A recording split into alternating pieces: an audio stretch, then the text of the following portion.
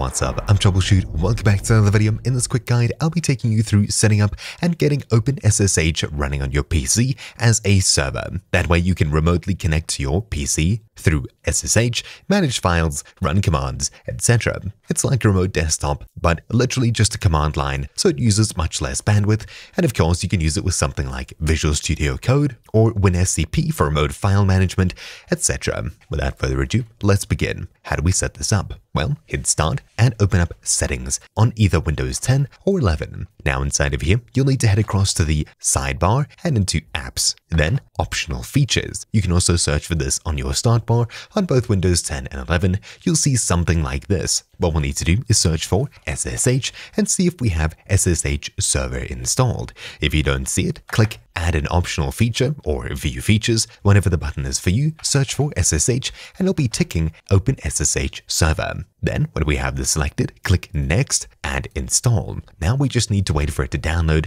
and install. Now, assuming this didn't work for you, in the description down below, you'll find a link to the PowerShell OpenSSH GitHub page here. All we need to do is go to the latest release on the far right here, then scroll down, find the one that matches your PC, in my case, Win64 MSI. Download this, and when it's done, open it up. .msi just means installer. It's similar to .exe, but Win64 is the part we're focusing on. Yours may be Win32 if it's 32-bit. Click Yes if prompted for admin and wait for it to complete. When this is done, the OpenSSH server should be installed on your PC. We can check with Start and R to bring up the Run dialog, type in services.msc and hit OK. This will open up the Services Manager.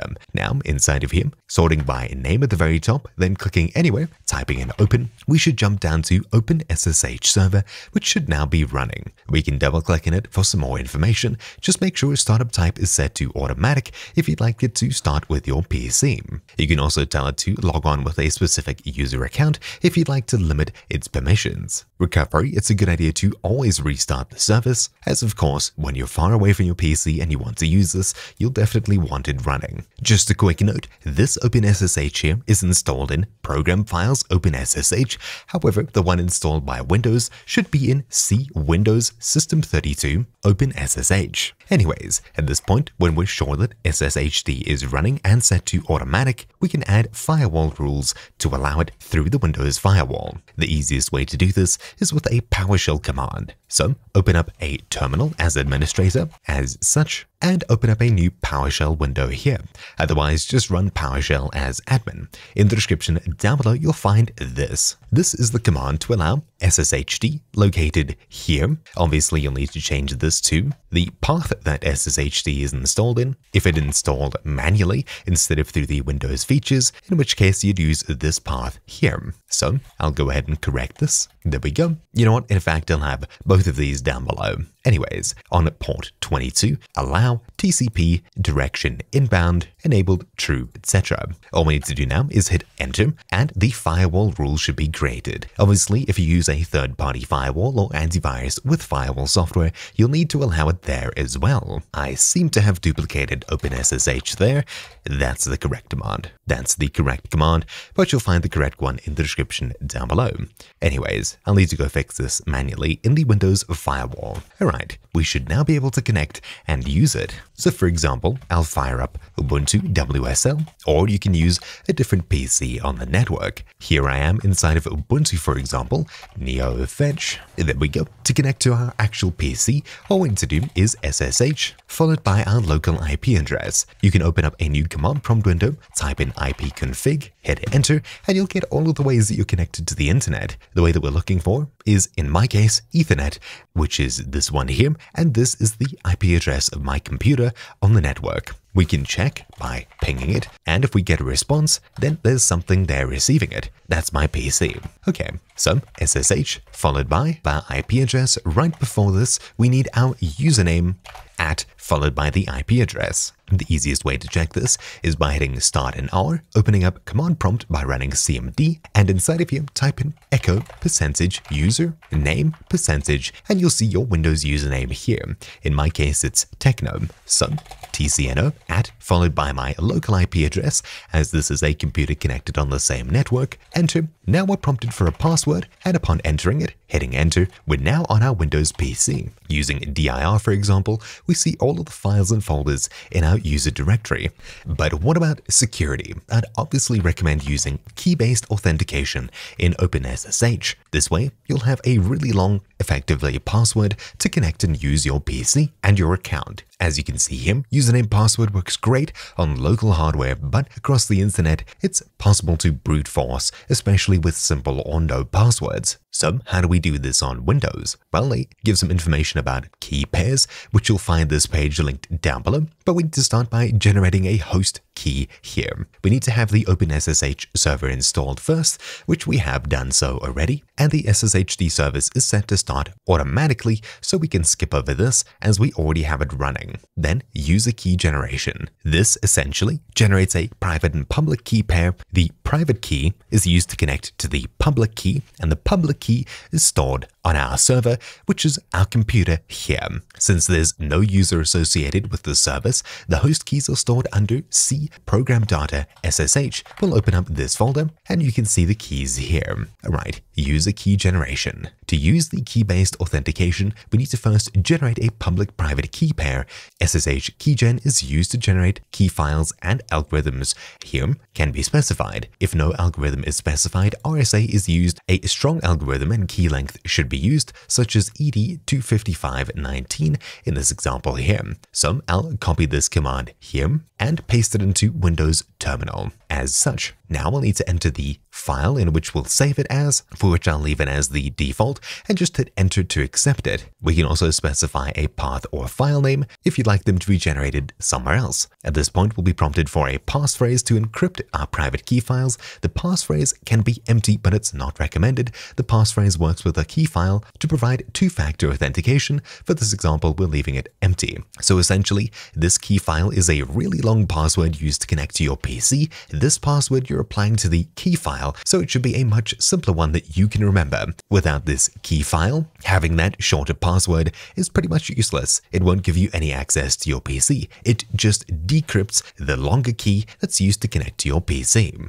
I'll leave it as the default, hit enter, and enter a password, hit enter once more, and clear my screen. Okay, there we go.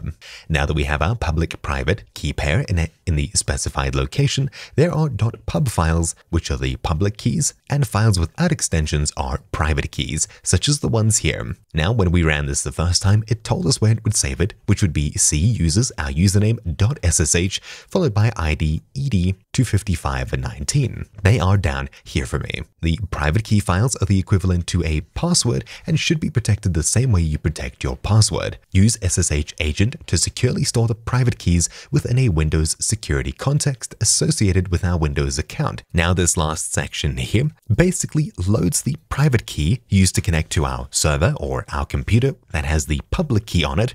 This command here will go ahead and store it in the SSH agent, so it's securely locked away in Windows. There shouldn't really be a way to get it back, but anyway, we can copy the private key file onto another computer and install it using this command here.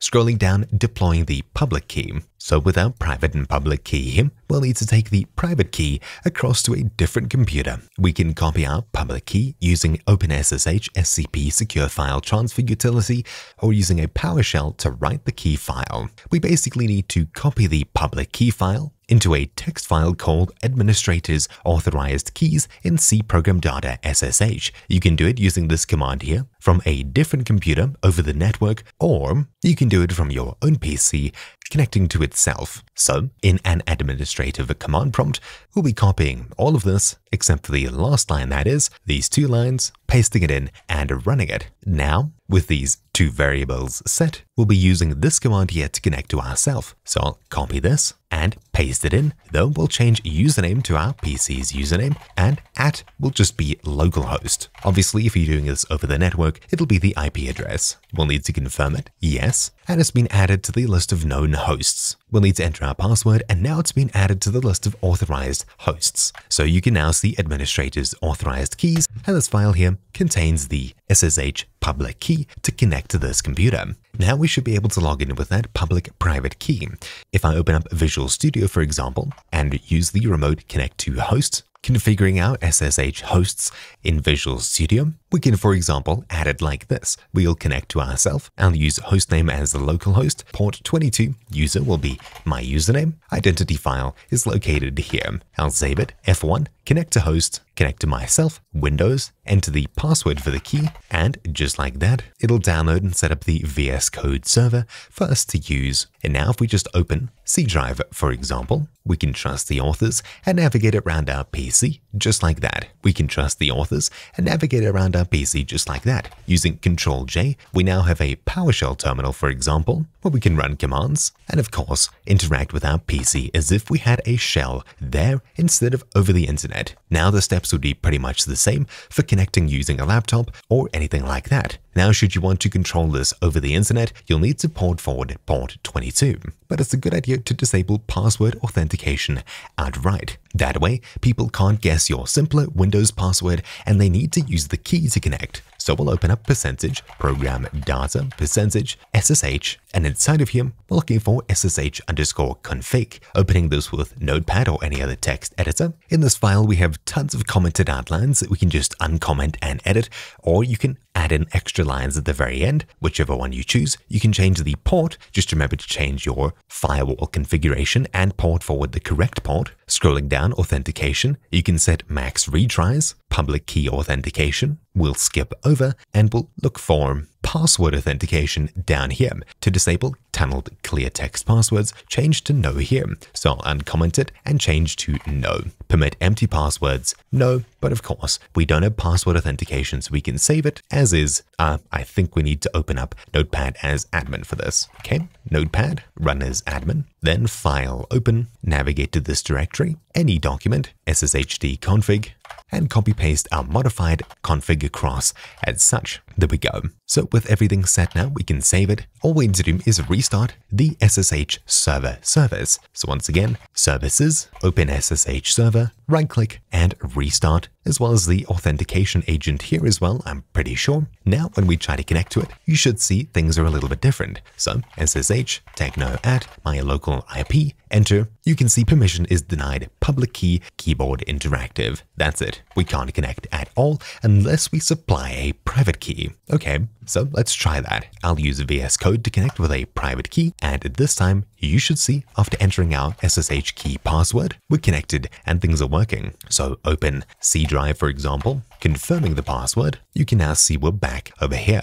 Great. We can use Choco install ntop portable to set up and install ntop, for example, using Chocolatey, which is the equivalent of htop on Linux. Running it, you can see ntop on PC, details about my computer, CPU, memory, page files, etc. It's effectively Task Manager, but over a command line. It's pretty cool. Anyways, at this point, all that's left to do is port forward, and you should be able to access it over the internet. Awesome. Anyways, that's about it for this quick guide, so thank you all for watching. My name's been Troubleshoot, and I'll see you all next time. Ciao.